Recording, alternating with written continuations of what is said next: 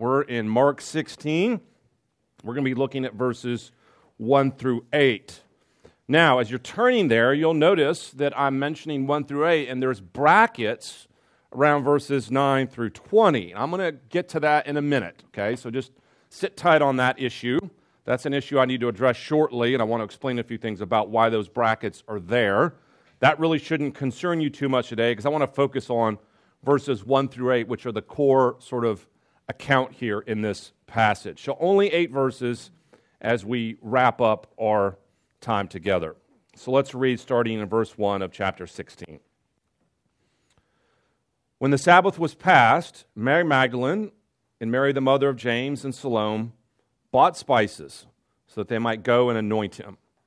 And very early on the first day of the week, when the sun had risen, they went to the tomb. And they were saying to one another, "Who will roll away the stone for us from the entrance of the tomb?" And looking up, they saw that the stone had been rolled back. It was very large. And entering the tomb, they saw a young man sitting on the right side, dressed in a white robe, and they were alarmed. And he said to them, "Do not be alarmed. You seek Jesus of Nazareth, who was crucified. He has risen. He is not here. See the place where they laid him. But go, tell his disciples and Peter that he is going before you to Galilee.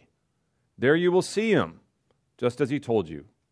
And they went out and fled from the tomb, for trembling and astonishment had seized them, and they said nothing to anyone, for they were afraid. All right, let me pray and ask God to bless our passage today. Lord, we're amazed, not just that you died for us, but we're amazed that you rose for us. And how shocking that must have been to the earliest followers of Jesus. And certainly in this account, the women, and how shocked and amazed they were. And Lord, we rejoice today in this, but remind us from our passage why we believe this, why we can trust it, why we can have confidence that it happened as the foundation for everything we believe. I pray this in Christ's name. Amen. So some of you may know that years ago we had an opportunity to do our sabbatical in Cambridge. So back in 2009, I had a research sabbatical, which we get from time to time here as professors at RTS. And so I swept up the family and off to Cambridge, England we went, where I was a visiting professor there at the university. And we lived there for 6 months. And, Cambridge is just an amazing place with all kinds of rich history, of course. And we lived in this beautiful little cottage right there by the place we were studying in Tyndall House, and just had a great time. The kids were really young. They were 9, 6, and 3 by the time we left. So they were quite young, and we had them over there. But when you're over there, you sort of get this sense that let's do something that maybe we haven't done before. So in the evenings, and of course in the evenings in the UK, it gets dark pretty fast, especially if you're there over the fall. I said, okay, what we're going to do is I'm going to read to these kids every night. And so one of my favorite books, as you know, is, of course, J.R.R. Tolkien, Lord of the Rings, which, of course, if you're in England, reading Tolkien is great, right? So I was like, these kids have never read Tolkien before. So they, saw some cartoons or something. So I said, okay, I'm going to start from the beginning. We're going to read through this, and each night I'm going to read, and they're going to listen, and it's going to go great. Well, of course, you know how that went. But eventually they caught up, and they caught on, and they were listening intently. And certainly Emma, who was the oldest, kind of got it the most. John was there 50% of the time. Kate was in the other room doing something, but she was there. And so we were reading these, and as the story unfolds, you get to love the characters, right? Of course, you've got Frodo there with the ring, and you've got Samwise and Merry and Pippin and everything. But one of the most beloved characters, of course, is Gandalf, who's the group leader as they're going to take the ring to Mordor to get it destroyed. People forget that very early in the books, there's 3 of them, right? Fellowship of the Ring. They have this tragic scene in the Mines of Moria where Gandalf dies. And he falls into this crevasse, this big sort of canyon, fighting this monster, and perishes. And what's interesting about it is I've read the story many, many times. And so I knew it was coming, but I didn't really do the math and think about what would my kids think about it coming. And I can remember, and Emma was the one most engaged, she was just utterly devastated by this. I mean, Gandalf can't die. Gandalf's the guy who's going to lead them out of this. Gandalf's their champion, their hero, their savior. He's the guy who's in charge. And then he dies? What? And you could get the sort of tears and the pain and the perplexing nature of it fresh right there. I'm watching my 9-year-old daughter. And I missed that because it's been a long time since I read the stories new. and now I knew the ending. Or rather, she didn't know the ending, I knew the ending, so she got it in a way that we just really couldn't get it. Well, now fast forward to the second book, The Two Towers, where, if you've read the books, Gandalf comes literally back from the dead and has a resurrection experience where he's then not Gandalf the Grey, but Gandalf the White. And then to see her eyes light up, you could see it building up. She's like, there's this mysterious, and then is Gandalf, how can he, he's alive, in this sense, and it just, you realize that when you say be like a child to enter the kingdom of heaven, I'm like, that's what I want to be, right? I want to be like my daughter. I want to feel the pain of the loss, and I want to feel the joy of the recovery. In our story today, of course, that's exactly what's going on. When we pick up the story, and I said a little bit of this last week, we pick up the story, they're still deep in the loss, okay? Effectively, their hero has died. And we'll see in a moment that they don't think there's a silver lining here. Okay, it's over in their world. And then we're going to see the joy and the excitement on the resurrection. Now, take a look at your outline. Here's the way we're going to do this today. I'm going to give you, for our final study, alliteration, 3 P's to take home with you today. We're going to look at pessimism about the resurrection in verses 1 through 3, and I'm going to walk through what these women are doing and what it means and why it's so significant to set the stage for the understanding that no one was expecting the resurrection. That's going to be really important for its evidence. And then Roman numeral 2, the proof of the resurrection. There's 3 things in our story and 3 things throughout the New Testament that we point to as reasons to believe. Now, as I already indicated, if you wanted a really significant academic tome on this, you could read N.T. Wright's book, and there's, of course, other books too about this, but we're going to do the basic 3 things that we look to as proof of the resurrection. Then you look at the last point, proclamation of the resurrection. There's my 3rd P. You go and tell. This is exactly what the disciples were called to do. This is what the women were called to do, and this is what we're called to do. The final, or the second to last verse in our passage, the angel says, go and tell. What a great ending. That's going to be the takeaway today, right? Is to realize why we believe this and realize that we don't just believe it, but then we respond to it, and we respond to it by doing something. We go, and by go, notice the echo here of the Great Commission, right? You go out implicitly, immediately to the people around you, but then eventually to the world, and you tell them that Jesus is alive. He is the Lord of life and the giver of life. Okay, so that's where we're going to be going today in our 3 Ps. However, before we get there, you'll notice in your notes a short excursus here. I need to pause and just explain what's going on with these bracketed verses. Whenever you get to the end of Mark, it's time to understand what's going on in these bracketed verses. If you have any of your major English translations will say what mine says. I'm looking at just the ESV here. When you get down before verse 9, there's a little bracket. It says, some of the earliest manuscripts do not include 16, 9 through 20. Now, I've taught the Gospels enough and talk about this enough to know that this is one of those little brackets you read and you're like, why does my heart flutter here? Why does that make me nervous? Right? What does that mean? Does that mean I can't trust my Bibles? Well, I don't have time to give you my full lecture on this, right? You want to sit in my Gospels class, you can get the full story. But I'm going to give you the brief version here. Keep in mind that we have very good evidence for the transmission of our New Testament text, okay? So much evidence that we can work our way back to what the original authors wrote with a really high degree of confidence. This is, in fact, what I spend most of my time doing, looking at early Christian manuscripts, studying early Christian scribal culture, talking about how we transmit the story of Jesus over time. We have, when it comes to the Gospels, thousands and thousands of copies. That is really good news, because when we have that many copies from scribes, we can see the way those stories have been transmitted over time, and we can have confidence that they've been transmitted reliably. Occasionally, though, there are what we call scribal variations, okay? Now, when you hear scribal variations, don't panic.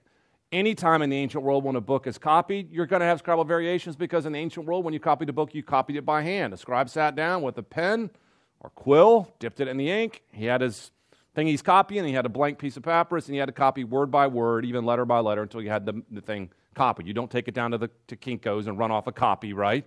It's not like it is in our modern day. Boy, wouldn't that be nice. By the way, the scribe's job in the ancient world was brutal. I mean, we actually have manuscripts where scribes at the end make little marginal comments. I'm tired. My back hurts. I mean, kid you not, right? I mean, they're like, this is a tough job. Occasionally what happens is scribes make mistakes, okay?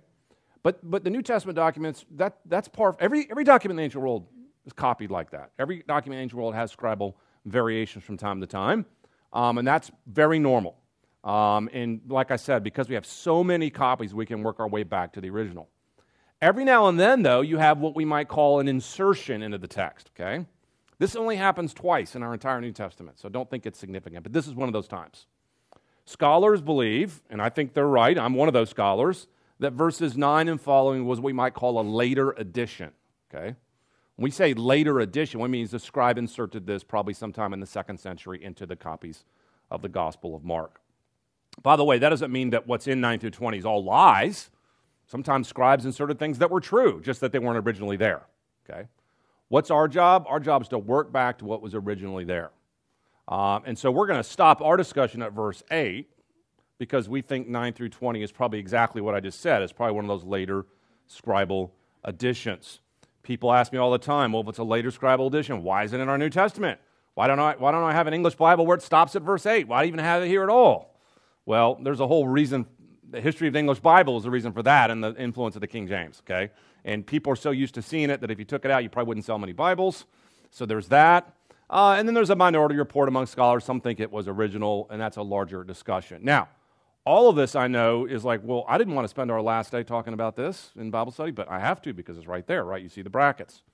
What I want to reassure you on is that actually we have a very reliable text. And I also want to remind you this. Even though we don't have 9 through 20 as part of Mark, Mark does not lack the resurrection. There's no body. Jesus is resurrected. The angel says he is risen. Okay, so there is a resurrection here, and we have the other 3 Gospels that give us even more details than Mark. So there's nothing lost here at the end of the day. Now, I know some of you have more questions, and my job today is not to burn all our time on those. So here's what we've done. I wrote an article a few years ago for Table Talk on this. You can see it there in your table. Table Talk is like a little journal, really magazine, with Ligonier Ministries, and you can see the title of this, Can We Trust the New Testament, by yours truly. And I deal exactly with this issue in this article, okay? And so when you go home today, if this is sort of sticking in your brain, you really want to have more information and find out kind of, well, what does he mean when he talks about scribal transmission, blah, blah, blah, read this article, and I think hopefully this will answer your questions without us having to burn the entire hour on it. But like I said, you can have great reassurance that the transmission of our New Testament text is very reliable. Now, here's the thing, and I've taught seminary long enough to know this. As soon as I hand you a document, what's going to happen now? You're going to want to read the document, right? So let me tell you, don't read the document. Because if you read the document, I won't get you for the rest of the study, okay? So take this little document, put it in your Bible, read it later when you're done, and you can have your questions answered, I hope, about that particular issue. So don't get sucked into it yet, or you'll miss where we're going from here. Okay, there's our excursus. Like I said, more can be said. I hope the article can answer some of those things. Okay, back to the text. Let's talk about our 3 Ps. And we're going to begin with the first one there, pessimism about the resurrection, which is in the first 3 verses. Okay, let's pick up then in 16:1. When the Sabbath was past, Mary Magdalene and Mary the mother of James and Salome bought spices so that they might go and anoint him. Okay, remember what's going on here. Jesus died on a Friday, right before the Jewish Sabbath, which was on a Saturday. So they take Jesus' body off the cross late on Friday before sundown. Remember, the Sabbath starts on a sundown. And they're in a hurry to get him buried before the Sabbath, because in Jewish culture, you don't leave a dead body up through the Sabbath day. So they bury Jesus hurriedly, in our last account, in this sort of tomb of Joseph of Arimathea. But the women know he hasn't been properly prepared for burial, at least according to Jewish custom. So they wait through the Sabbath day. Jesus is in the tomb all day Saturday. Sunday morning, the day after the Sabbath, now they begin to do what they had intended to do, which is, as you can see in the text, they went and bought spices so they might go and anoint him. Okay, this is classic Jewish practice for a dead body. This is what you normally do. The women are off to do it. It's somber work. It's mournful work. By now, the body is starting to just get to the point where it's starting to begin the decomposition process 2 days in. And so they want to get the anointing on there to preserve the body according to typical burial customs. Notice the rest of this is very standard too. Verse 2, and very early on the first day of the week, when the sun had risen, they went to the tomb. Remember, they knew where it was. And verse 3, and they were saying to one another, who will roll away the stone for us from the entrance?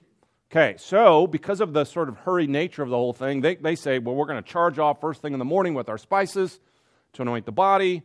They haven't done the math on everything yet, right? They don't know who's going to roll away the stone. They'll figure it out when they get there. But remember what I talked about ancient burial customs. This is standard. Tombs in the ancient Jewish world were not underground.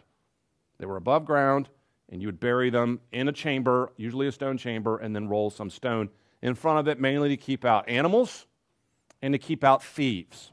Okay? Tomb robbery in the ancient world was a big problem. Okay?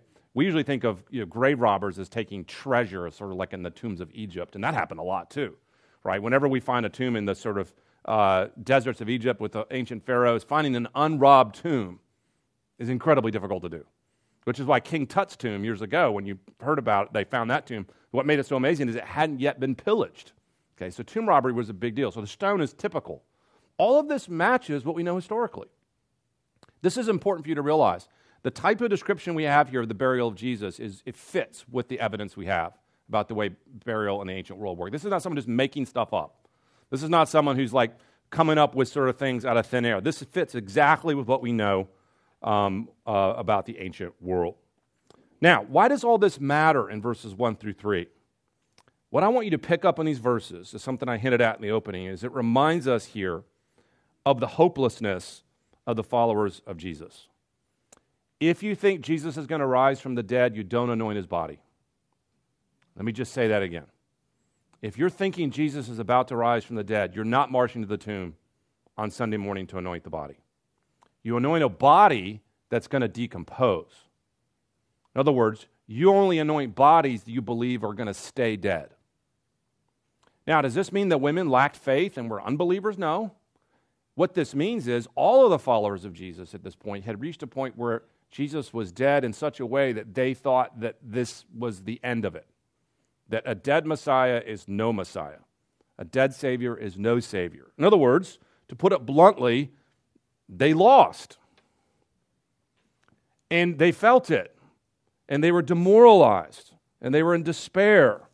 You'll notice that at this point in the game, and we don't have the scene here, but the other Gospels tell us that the disciples are, of course, cowering in the upper room, waiting for the dust to settle on this whole Jesus thing. Why? So they can sort of slink away with their lives and recover whatever's left of them and not get arrested and killed themselves. So they're just kind of waiting for the storm to pass. The women are brave enough at least to go to the tomb, okay? But regardless, all of them are at a point where they're like, it's over. We lost. We thought he was going to be the true Savior of the world. Apparently he was not. Now, you may not know this, but in the ancient world, there had been before Jesus other would-be messiahs. Did you know this? So obviously Jesus was the true Messiah, but other people had proclaimed to be the Messiah before Jesus ever came. Or at least the Jews thought that they had found someone who might be the Messiah. This actually helps set the stage here really in a really important way you may not know.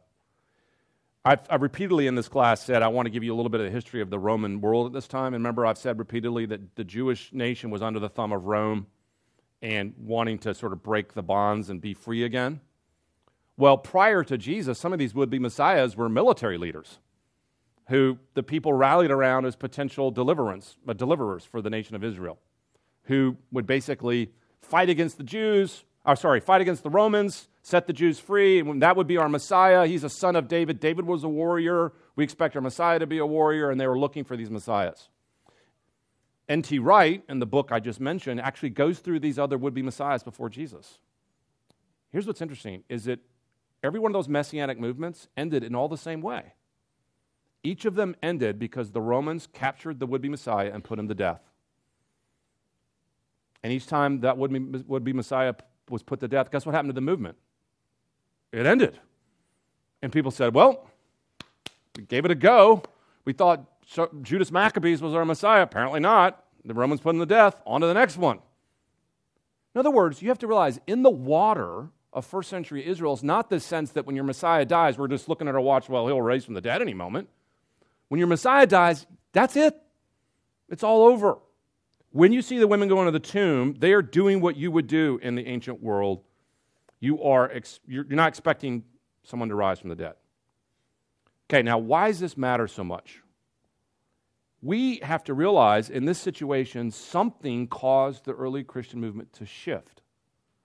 In total despair and loss, without hope, suddenly, like that, they say Jesus is alive, and the whole movement does a pivot in a 180. How can we explain that historically?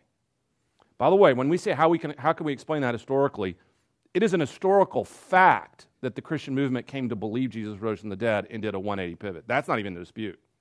Someone may dispute the historical fact of the resurrection. Okay, they may dispute that, but what they cannot dispute is that Christians believed he rose from the dead, and the entire movement lived on. That requires historical explanation. Let me put it another way. If every other prior Messianic movement ended because the Messiah was killed, why didn't this movement end? Now, you could argue, because these group of followers were just expecting Jesus to rise from the dead, and they see a shadow behind a tree, there's Jesus. They see a shadow over here, that must be Jesus. And they're just ready and willing at any moment to find Jesus everywhere, like you miss Elvis, and you think Elvis is alive, and you see Elvis, at the shopping mall, or whatever it happens to be. That's the way these Christians were. They were gullible, they believed it, really? That's not what the evidence is showing. There's no evidence here that they were waiting for the resurrection or expecting it to happen or were predisposed to find Jesus around every corner. In fact, the opposite is true. Even when they start seeing Jesus, what do the disciples say? Nope. What happens when Mary sees Jesus in John's gospel, face to face? Doesn't recognize him. This idea that the disciples are all ready to pick up on any shred of evidence given to them and hold on to it. No. This is a group that's going to take overwhelming evidence to change their direction. Now, here's the point. If it took overwhelming evidence to change the direction, and the direction was changed, which it was, what could explain that historically? I suggest to you, and this is what Christian scholars have suggested, that it would take a monumental, enormous, huge, miraculous event to turn this around. Maybe it would actually take the resurrection itself to turn this around. And that's exactly what we want you to see, is that this is not a group gullibly ready to believe anything. This is a group that does what every Jewish group would do, which would just simply give up, and they had. They'd completely given up. Something has to turn it around outside themselves. Kind of had this vision of the disciples in the upper room, all despondent. Can you imagine one of the disciples, maybe Peter would do this, where he would say, guys, let's not be so down about this. We can save this. We don't need Jesus. Yeah, it didn't work out. He's dead. But look, we're good teachers. Let's put this movement together and we'll keep it going. Look on the bright side. No. That's not what was happening. No one was doing that. Okay, everybody was looking to save their own skin at this point. All right. So what's the first P? Feel the pessimism, because it's real, and it's actually the pessimism that's part of the proof. Okay. Now let's move on to the proof. Second of your P's there, verses 4 through 6. When the women get there, three things happen. We have an empty tomb, we have angelic testimony, and we have eyewitnesses. Now, Mark doesn't give us the full story of Jesus' later appearances. Okay, the other Gospels do that, but he tells us that they'll see Jesus. So he hints at this resurrection appearance. So here's the three reasons why we believe the resurrection is true historically. And I want you to see this in Mark. Because of the empty tomb, because of the angelic testimony, because of the eyewitness appearances of Jesus. And I could add a fourth one to that, which I've already added, which is the ongoing existence of the early Christian movement. The fact that Christianity survived at all is evidence for the resurrection. Regardless, let's jump into these proofs in this text. Let's start first with the empty tomb. And here we pick it up in verse 4. And looking up, they saw that the stone had been rolled back. It was very large. And entering the tomb, we'll get to this young man in a moment, sitting on the right side, dressed in a white robe, they were alarmed. He said to them, "Do not be alarmed. You seek Jesus of Nazareth who was crucified. He has risen." Look at this line. "He is not here." In other words, they go to anoint a body, and there's no body. I just want you to let this sink in for a moment, because this is one of the fundamental evidences for the resurrection, is simply that the tomb was empty. They went down in a body, the body isn't there. Now, the other Gospels tell us, remember, Mark doesn't give us every detail. The other Gospels tell us there's something that was there, though. There was linens. There was grave clothes. We don't get that particular detail in Mark's section here, but that tells us that, hey, it's weird. You might expect to find the body without the grave clothes, but you're not going to expect to find the grave clothes without the body. Something's off here, right? Bodies don't just get up and leave, and they're dead. So what's going on? Now, I'm going to come back to a passage in a minute. We're not turning there right now, 1 Corinthians 15, which gives us some of the earliest evidence we have for the resurrection. But here in Mark's gospel, the empty tomb is central and foremost to our belief in the resurrection. He is not here. Now, you can imagine that skeptics have tried to explain the empty tomb in other ways besides the resurrection, right? And in principle, it's possible to have an empty tomb besides the person coming back to life and rising from the dead. Sure, that's true. So I'm going to tell you about two very popular attempts to explain this empty tomb. Look down in your notes. One idea is that the disciples stole the body and made up the resurrection. That's a very common and long historical argument. And then a second argument is that Jesus wasn't really dead. He just swooned on the cross and then kind of was refreshed in the coolness of the tomb with the spices and kind of came back to life. That's known as the swoon theory of the resurrection.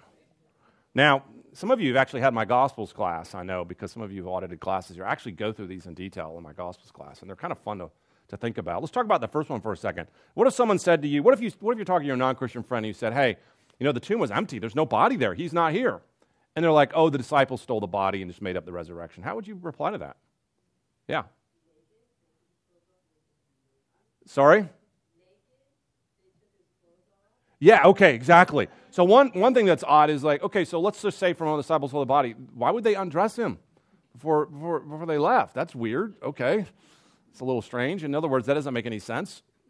Why else? What else would you push back against the disciples stealing the body? Okay, we know from other Gospels like Matthew's, actually there were guards around the tomb at a certain point before the stone was rolled back. Yep. They had done everything to disassociate with Jesus and his crucifixion, deserted him. So why would they go back to steal the body? This is great. So you got a bunch of guys hiding in the upper room, not wanting any attention on themselves, right? Wanting to sort of get away and hide, and yet someone stands up and goes, guys, let's go steal the body. This is going to go really well for us, right? No one's doing that, okay? But the other thing that you have to realize about stealing the body, let's imagine they did steal the body. Here's some of the people who were sat under the greatest moral teaching the world's ever seen, and suddenly they become liars. They steal the body. We're just going to become frauds overnight, steal the body, and make up the resurrection. But what happens when you start making up the resurrection and then the Romans start turning up heat on you, saying, you stop talking about the resurrection, stop, or we're going to put you to death. And you made it up, what would you do? You're not going to keep going, right? You're not going to die for something you know is a lie. People die for lies all the time, make no mistake about it, but they don't die for things they know are lies. And that's exactly what we have to believe the disciples did. So that doesn't work. How about the swoon theory? This is this was suggested by a German scholar by the name of Paulus, who came up with the swoon theory. And the idea is, well, when Jesus swooned on the cross in the ancient world, people didn't have much medical training. They thought he was dead. He really wasn't. So they took him off the cross. He was really alive. And then later he kind of, got his sort of energy back and came and appeared to his disciples. And they thought, oh, look, he rose from the dead. What would you say in response to the swoon theory? Yep.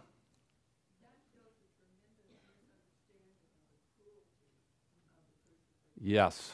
The idea that you could survive this, the idea that Jesus was almost dead before they even started to crucify him. So that's one thing. The other thing you'd have to believe is that, that they say, well, Roman guards thought he was dead. Yeah, as if they're not very good at killing people, right? They don't know how to do this. This is what they do, right? They know how to put people to death. But there's a bigger problem with the swoon theory. What happens when Jesus wakes up in the tomb and there's a stone in front of the thing? How's he rolling that back? He's like half dead. And then imagine appearing to your disciples half dead. Does he look like a resurrected Lord? And what would Jesus say to his disciples? He would be like, why'd you guys bury me alive? What's your problem, right? The whole thing doesn't work in order to explain the idea of Jesus as a resurrected Messiah. So the empty tomb is a key piece of evidence. Let's talk about the angel for a moment. This is interesting. This is, I know, an odd way to describe it. Look at verse 5 again. And entering the tomb, they saw a young man dressed in white, dressed in a white robe, and they were alarmed. Now, Mark gives us the description as this person looked. Other Gospels tell us the identity of this person is clearly an angel, okay? So young man is actually not that unusual as a way to describe angels. Angels actually look like humans at first glance oftentimes. They have a certain physical feature. They look like a human being. In fact, sometimes angels apparently throughout the Old Testament would appear and you didn't even yet know they were an angel in certain instances. So the fact that this person is described as a young man is not at all unusual, pretty common, dressed in white. It's clear that they were alarmed. And this alarming here probably is evidence that, again, they recognize that this is not just some guy hanging out in a tomb. Like, why would he be there, right? Like, you have a tomb, like, oh, look, you're just hanging out in here to get out of the heat? No, this is clearly something supernatural going on. They're alarmed by this. And we have him give the testimony. An angel's testimony is therefore God's testimony, okay? Angels speak for God. Why would we believe in the resurrection? Well, one is because of the empty tomb. One is because we have a testimony of an angelic being. He is not here. Why? Because he has risen. You may not realize this, but it's actually the angel who rolled back the stone.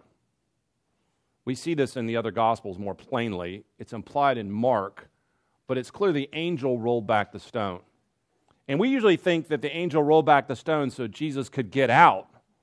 I don't think that's really what's going on here. Jesus' resurrected body had properties that are really hard to understand in terms of his ability to sort of be in different places. It's more likely to say this, is the angel didn't so much roll the stone so Jesus could get out, but so that the women could get in. Or another way to say it is the stone was rolled back as come see, right? The place where he laid. It's a open look at the evidence. It's basically saying Jesus doesn't need, if Jesus is the risen Son of God, he's not blocked in there. He could just move the stone himself just by a command. The stone was rolled back by the angel so that you could see the evidence of an empty tomb, so that you could see into this place where Jesus laid. We don't have time in the other Gospels to look at them, but the other Gospels, you remember, Peter and John raced to the tomb and they ran in too at a different point after the women. Remember, the women see it first, come back and report, and Mark doesn't tell us this part of the story, but Peter and John, we know in John's Gospel, race to the tomb and look in there, and they see the empty tomb, and we're told in that moment, John believed, because he saw the grave clothes laid out and no body, and he knew he had risen. So the angelic testimony should be seen in conjunction with the angelic act. Roll back the stone so we can go in and see where he lay. But flip your notes over. Here's the third thing that I want you to see about reasons to believe the resurrection, is that Jesus made appearances. Jesus made appearances. We don't have the recording of it in Mark, but we have the telling us it will happen in Mark. Look at verse 7. But go, tell his disciples and Peter that he's going before you to Galilee. There you will see him, just as he told you.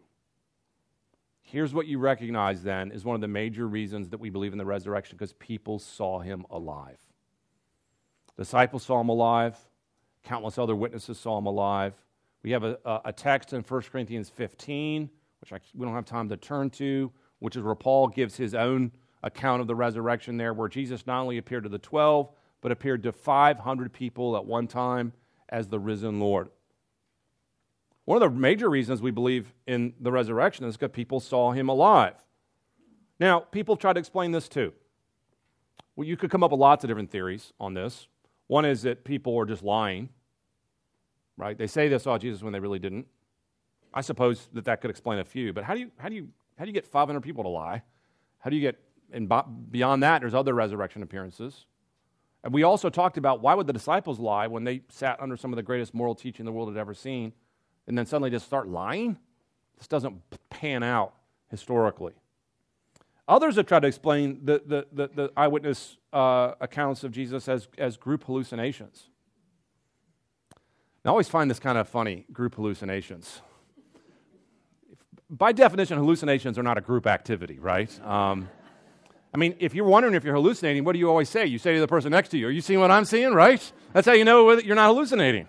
If he's seeing it too, then by definition, you're not hallucinating. You don't hallucinate in groups, okay?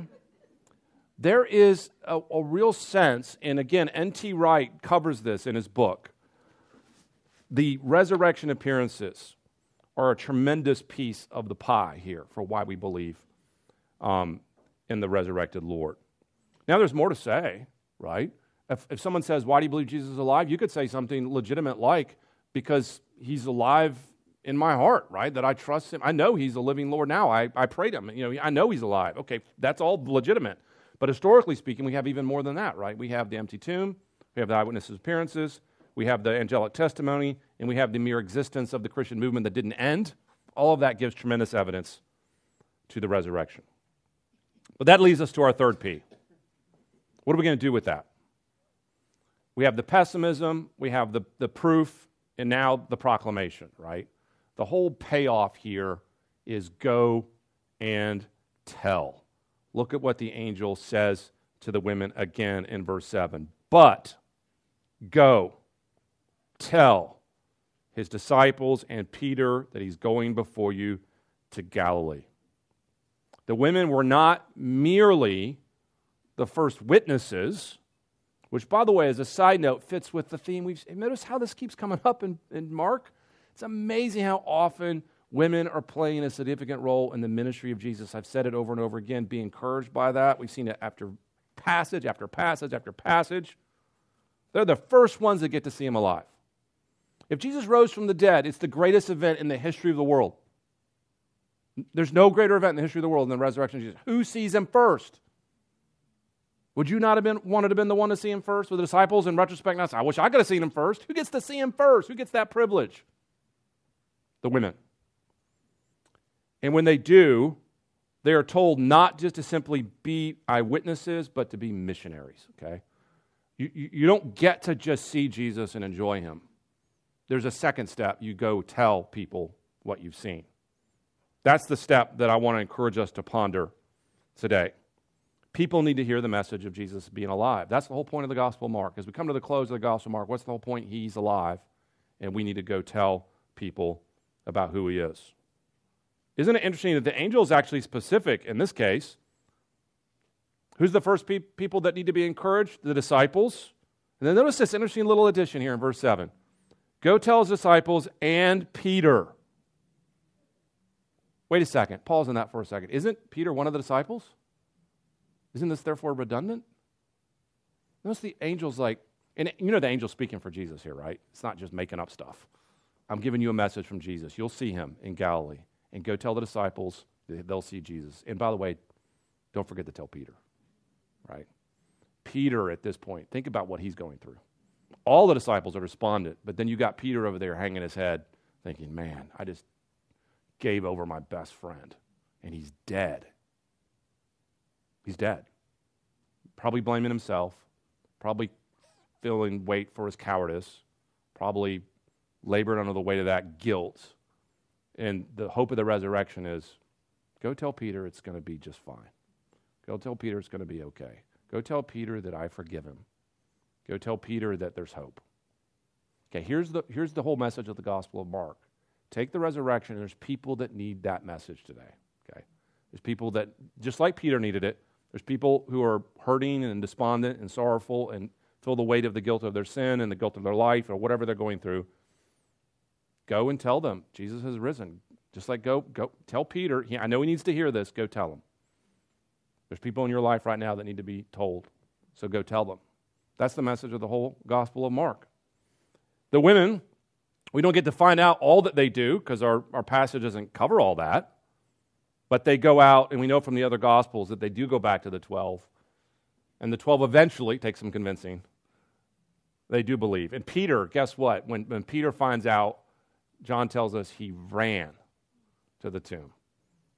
Can you imagine the first time Peter saw Jesus alive?